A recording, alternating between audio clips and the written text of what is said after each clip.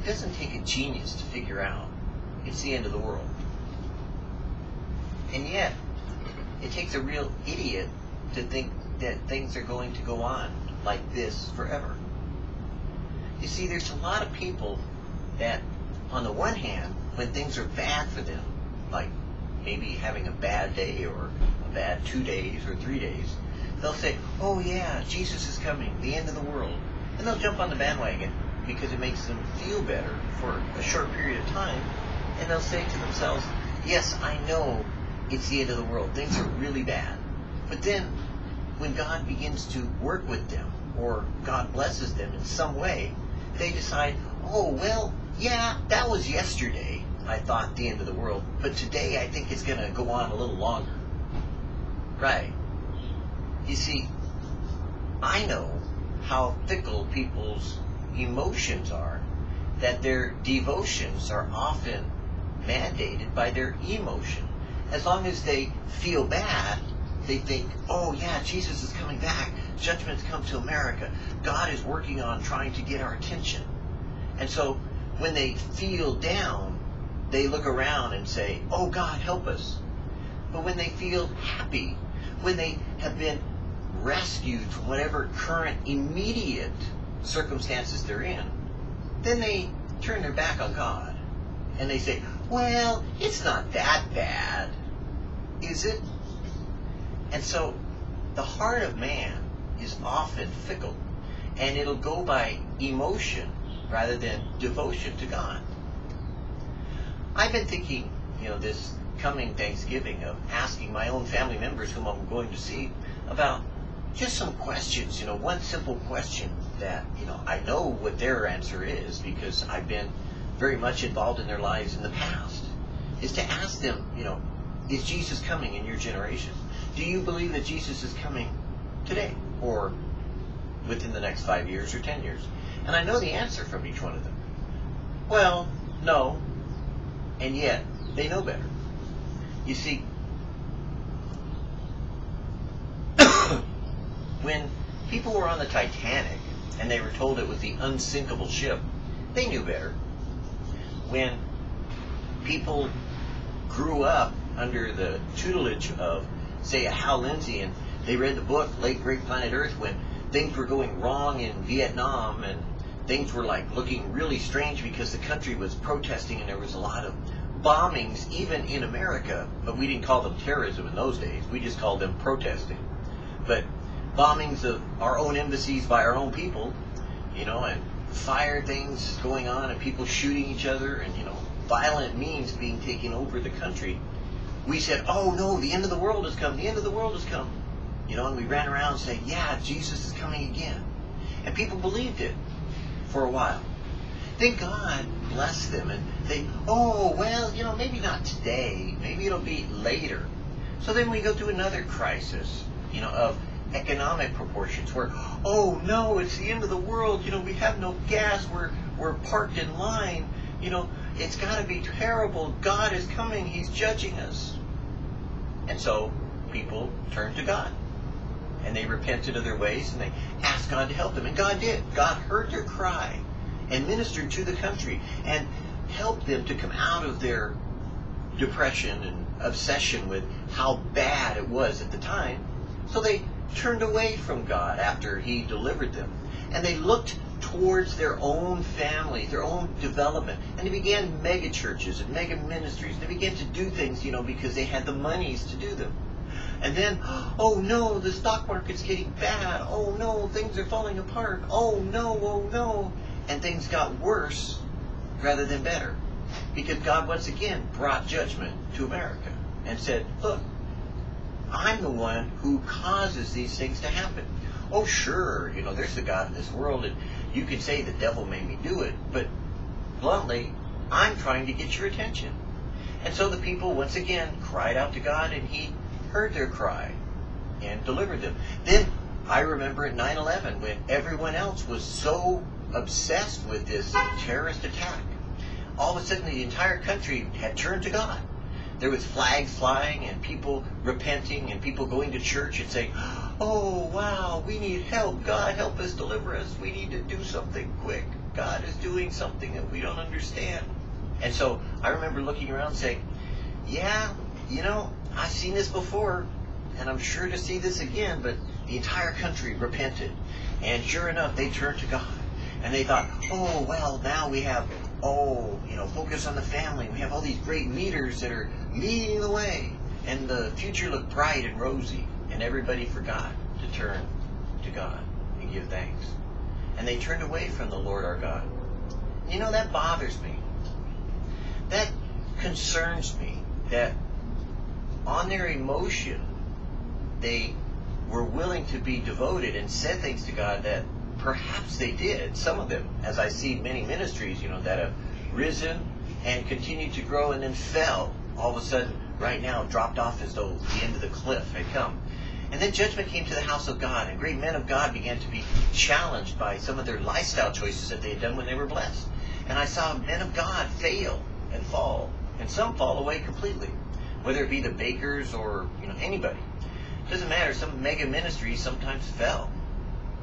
And I see now, at the end of the age, great men of God warning, literally putting bluntly, hey, this is it. We have reached the end of our road. Billy Graham particularly is making a mention of a point he's trying to say to America. Look how bad it is, how sad America has become. And while I agree that in my life I have seen every 4 years this happen, this cycle of, oh no, how bad it is, oh no, oh no, oh no. It's like this time it doesn't take a genius to figure out, I think the end has come. It's time to pay the piper. And so you see America, once again, on the brink of destruction, on the brink of devastation, and some people seeking to cause America to pray for itself and to reach out to God one more time to see if there is mercy and forgiveness. But you know something interesting? Because of all this prosperity and all this positivity thinking, I don't see the nation repenting. I don't see a lot of people crying out to God. As a matter of fact, I see few saying that we need to repent, and many saying we need a revival. They don't put the word repentance in because they don't want people to feel bad. They want people to feel good. We've got a wonderful plan for your life. God has a plan for your life. He wants to give you this, that, and the other thing. He wants to give you money. He wants to give you jobs. He wants to give you prosperity. But they don't mention jobs too much, because after all, they know what the economy is like. Well, it doesn't take a genius to figure out somebody's pulling the wool over somebody's eyes. Today, I look at my day. I read the weather report, and I say, wow, we have 100-degree weather coming? We have a week of it coming? You mean to tell me that there's going to be 6 days of 100-plus degrees? Looks like global warming to me. Looks like climate change dramatically. Now, why it is and how it happened is pretty obvious to me. It doesn't take a genius to figure that out. God is trying to get my attention. Now, I don't know if you figured that out, that God uses, because He already knows what's going to happen in the future, everything in your life to get your attention. He uses the day that the Lord has made to get your attention. He uses the sun in the sky for signs and wonders. He uses the moon at night for signs and wonders. He uses them for times and seasons. He created them for that purpose. So if God created these things and causes them to be in their place, then I don't see hurricanes and I don't see all these other things in creation as out of order because God knows they're going to happen. I see His order being established by we recognizing what is happening to us and turning our attention back to God. That's kind of what repentance was supposed to be. Right now it's pretty much this idea a lot of people are teaching about repentance is so that you can get what you want when you want it. Right? After all, God is a sugar daddy and He's going to give you a wonderful life. Well, I have news. I'm more with Billy Graham and probably a little farther along than he is. You're not going to have a wonderful life. You're not.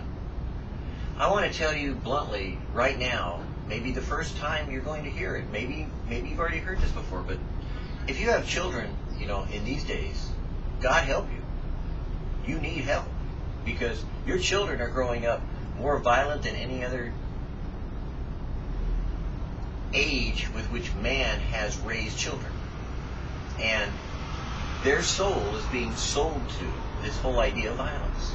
That it's okay to take in all this emotional devastation of killing things, destroying things, removing things, and treating death as though it were just a commodity that we could buy and sell in the marketplace of our mind and not have it affect our children.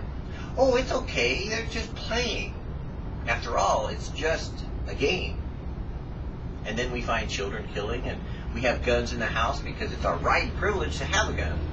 But a child isn't stupid, The child knows how to get into your gun locker. And eventually, we've noticed they do. And they see that you're worried about, the end of the world, so you've got all your guns and, all your stuff set aside. But they don't see you turning to God, so they reject your ideas of God. They see God as a violent God that they can do and cause God's plan to be done by their own means. And I wonder, in this age of children growing up with men and women of God, what are we teaching the children to become? Because it is the end of the world. The children you have are going to see Armageddon unless God spares them in some rapture or kills them off and they die before the Antichrist comes and the false Messiah. I wonder what kind of message we're giving our children. I look at the nation and I say, what's interesting is that the Christians who got involved in politics are now postponing their ideas of what they want done so that we can retake our country. We may not get it in 2012, but we'll go for 2016. And they postpone outward what they want to do in a nation that needs to repent. That concerns me. I see Greg Laurie, taking the message in the gospel of Jesus Christ, to thousands of churches and asking for a national revival or a national evangelistic outreach, and I think, well, that's good. But then I also wonder, how much good does it do when the people really don't follow up and teach their people what to do when the end of the world has come? Do you know that the end of the world is coming? Do you know that you don't have time anymore? That God is not postponing the battle of Megiddo. That it shall be done according to His will in His perfect timing. And that it's coming very soon to the nation of Israel.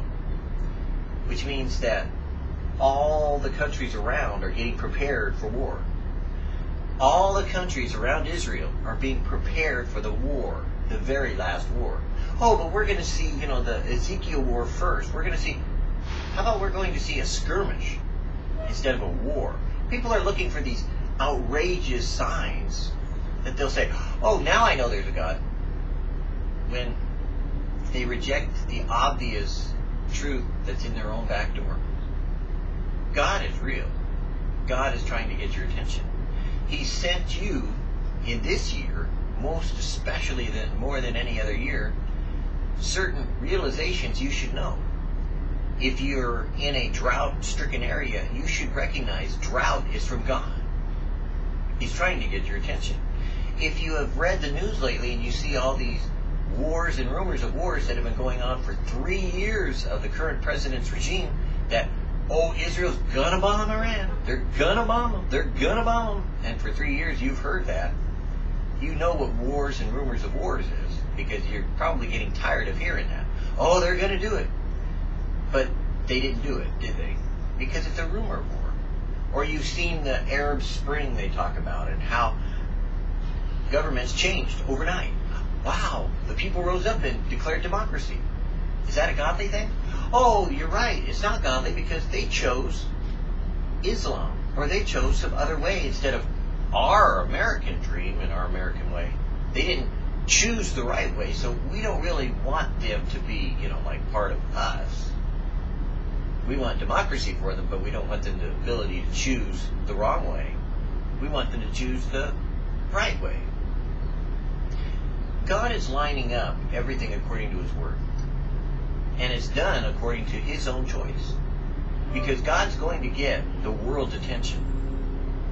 And it's His contention that you can go to hell if you want to. You could go to hell if you choose to. You can take America with you if you really choose to ignore the warnings that God has given and now the flat-out judgment that God has brought. Judgment has begun. Make no mistake about it.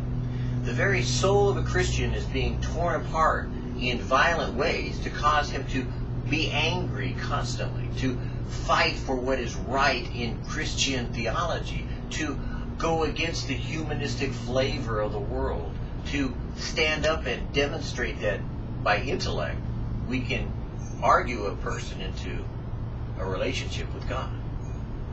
And yet, hasn't Satan already won if we haven't demonstrated the love of God to that person?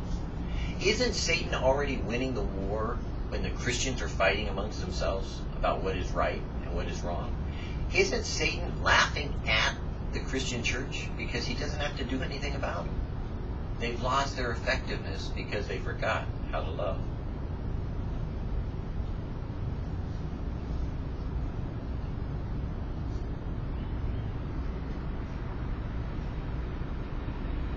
I stopped recording for a brief period of time because I saw what's happening. I really didn't know what to say about it. I prayed, I asked God, I said, God, this isn't the joyful, positive message that I like to inspire people today to take a look. And the Lord spoke to me and said, but look up, your salvation draweth nigh. And I used to look up and rejoice that my salvation draweth nigh. Oh yes, praise the Lord, you're coming again. Now I look up and I see my salvation drawing nigh and I think, oh God, save us. Oh God, deliver us. And now I understand better when Jesus rode into the crowds that were declaring to him, Hosanna, Hosanna in the highest, blessed is he who comes in the name of the Lord. Because, you see, the words Hosanna aren't some great rejoicing word. They're the cry of a heart saying, God, save us. That's what Hosanna means. Did you know that? You sing the songs, Hosanna, Hosanna, Hosanna, whatever song you may sing that has Hosanna in it. But really, the word is Hoshana. Hoshana. Hoshana. Save us now. That's what it means. And at the time that Jesus rode into Jerusalem, they weren't crying out in some great fervor of love and excitement saying, oh boy, here comes the King. No, they were saying, God, deliver us. God, help us. God, save us now. Isn't that what we need? To rethink our Christianity, our age of grace that we've lived in? Don't we need to look a little harder at ourselves and our lifestyles, our choices, and say to ourselves, do we need to be saved from ourselves? Have we gotten so prosperous that we've let our devotions fail and fall away? And our emotion is one of either thanksgiving and, oh God, thank you, I'm so happy, happy, happy. And then when the house is knocked down, we're not so happy, happy, happy, because we're now looking at, uh-oh, now what do we do? And then we blame it on the devil or someone else instead of our own choices we made. I don't know about you, but I'm kind of looking up, knowing our salvation draweth nigh, and saying, God help us. God save us. God deliver us. Not just from the world, but from ourselves. Maybe you don't agree, and that's your choice.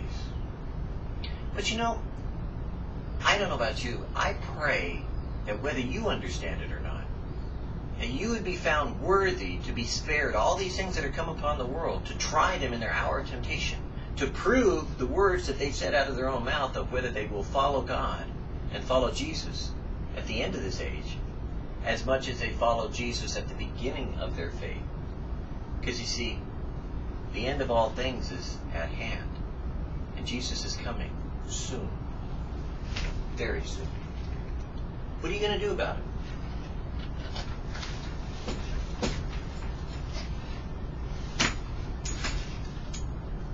What are you going to do? Are you going to, oh no, the end is here? Or are you going to do the TiVo and thank God for the greatness of what you're doing? How wonderful your life is, and how positive, because you've got football season coming, you're going to become a Christian because, after all, it's football season. Or are you going to do something a little different?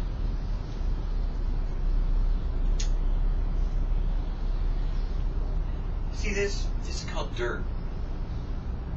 Jewish custom in the old days was to take dirt, sackcloth, and ashes, and you'd put on the sackcloth, which is kind of like a gunny sack.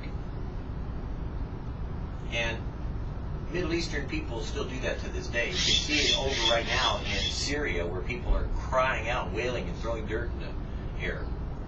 But they take some dirt, they rub it in their hands, then they take it and they throw it up in the air, and they throw it over their head, and they throw it constantly, crying out to God, God, God, God, no, God, God, God.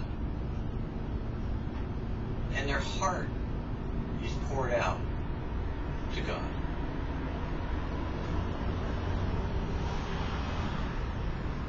Maybe you don't know that tradition. Maybe you don't believe in that expression. Maybe to you, dirt is just dirt. You don't want to get dirty. But you know, you're dealing with how bad our sin is.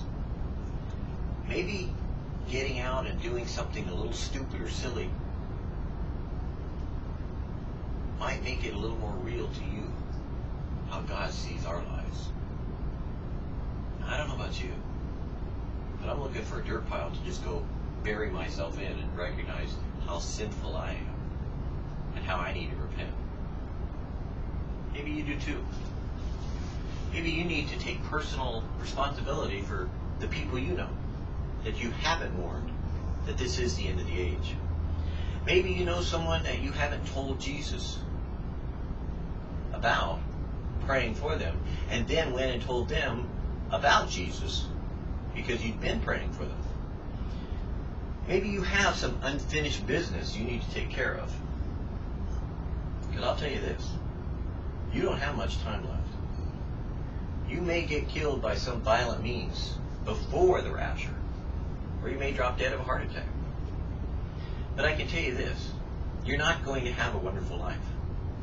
You're not going to get prosperous. You're not going to get rich. You're not going to be famous. As a matter of fact, all these things are winding down and heading downward in a spiral that's what we call declinating. It's going downward, not upward. And the reality is that God wants it that way. The Christian influence is going down, not up. The Holy Spirit is being withdrawn from the world.